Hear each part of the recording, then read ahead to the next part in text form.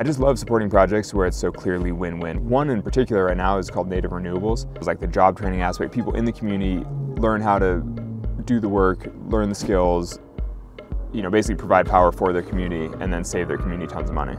The Navajo Nation surprisingly has something like 10,000 people living without access to power, which is kind of insane. Yeah, it's crazy because it's northern Arizona. I mean, you're like not that far from suburbia with like fast food restaurants and just like normal homes. But it's crazy because it's another example of the communities most affected by climate change, because like with the Navajo Nation specifically, they've had this giant coal mine and giant coal power plant on their lands, and then power lines running over their lands to service communities in other places, but then they don't have access to power.